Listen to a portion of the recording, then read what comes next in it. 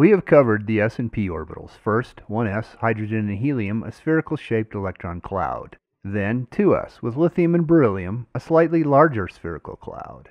Boron through neon, three dumbbell-shaped clouds at right angles to each other we called 2px, 2py, and 2pz. For the third shell, we showed the same s and p orbitals, 3s, sodium and magnesium, and then 3px, 3py, and 3pz for aluminum through argon. Now, welcome to our sixth chemistry video describing how electrons fill orbitals and the shapes of those orbitals. First, we'll take a quick look at the 4s orbital, and then we'll introduce the new d or diffuse orbitals. Following along, as we build up the electron cloud, potassium and calcium are in the fourth row, the principal energy level n equals 4, and the first two groups, the angular momentum L equals 0. And so we have an s or spherical shaped orbital. 4s will just be larger than 3s. Okay, before we go on to the d orbitals. The first thing to note in these d orbitals are they are actually in principal energy level n equals 3. We will cover this little hiccup in the order of filling shells in a different video, but for now remember this shift of filling the next level s orbital before filling the d orbitals continues for each of the remaining rows. But what do d orbitals look like? Remember the angular momentum number L determines the shape of the orbital. L equals 0 is spherical, so we used Sharp's S for spherical. L equals 1 was dumbbell shaped, so we used the principles P for polar. But unlike the p orbitals, when the angular momentum L equals 2, we see that some of the d orbitals will have different shapes. And while most are a cloverleaf or daisy-looking pattern, the first one we'll look at for scandium is the d orbital when the magnetic quantum number m equals 0. By convention, we call this 3dz squared.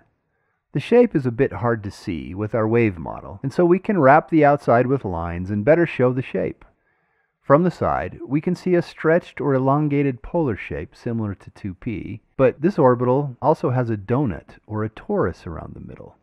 Before we continue on with titanium, let's first quickly look through the other 5d orbitals. We started with the magnetic quantum number 0, and we have this elongated dumbbell with a donut. As we shift the magnetic quantum number m equals 1, we see a cloverleaf pattern. And for m equals 1, the petals are aligned in the xz plane, so this is labeled 3d xz. When we shift to a magnetic quantum number m minus 1, we see the same cloverleaf pattern, and for m equals minus 1, the petals are aligned in the yz plane, so this we label 3d yz. Here are the two shown together. M equals 1 is the 3d xz, yellow colored, and m equals minus 1 is 3d yz, the cyan colored. Now with angular momentum L equals 2, m can be plus or minus 2, so we shift the magnetic quantum number to m plus 2. Again, we see a cloverleaf or a daisy pattern.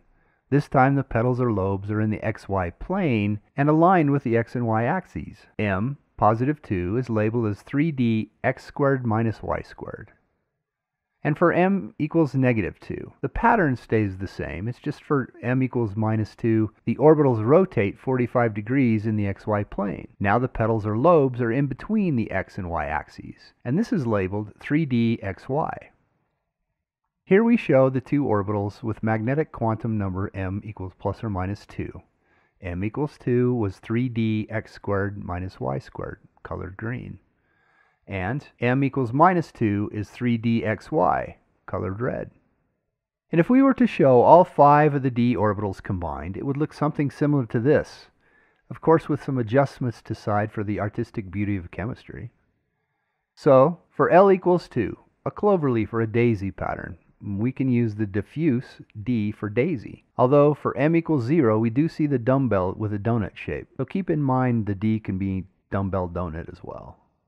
So let's move on and show one way the electrons can fill 3d orbitals.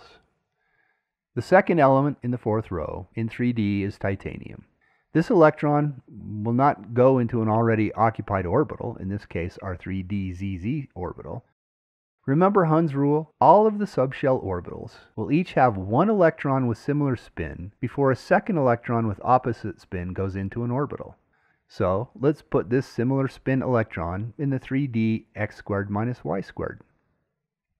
Next is vanadium. Needs a new orbital, so let's put this similarly spin electron in the 3dxy. Chromium goes into the 3dyz, and then a bit different, an electron actually moves from the 4s into the 3dxy. So as manganese goes in, that actually fills in the 4s orbital. And this is the 3D subshell, with one electron in each of the 5 different orbitals, all with the same spin. Hopefully you've seen enough of the previous videos to know as we pick up the next 5 elements in the periodic table from the 3D section, period 4, and groups 3 through 12, how the rule apply. Iron, a second electron in this orbital. Huns Rule, all of the orbitals have one electron, so now we can double up. Cobalt, a second electron in this orbital, and it must have opposite spin.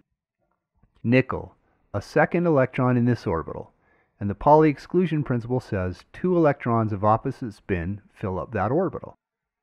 Copper, same as chromium with this electron, one also moves from the 4s to fill the d orbitals. Zinc, this final electron then backfills the 4s electron. With 5 orbitals, we'll have 10 electrons, and this subshell, and actually the third shell, is now full. Hopefully, from this video, you now have a basic idea of how the d orbitals are shaped, and where on the periodic table the elements are filling up those orbitals, groups 3 through 12. Our next video, we will move on to the principal energy level n equals 6, and show how electrons for cesium to radon are filled. We hope to see you in that video, and if you like these videos, please give them a thumbs up or a comment down below and help the channel grow by telling a friend or becoming a subscriber.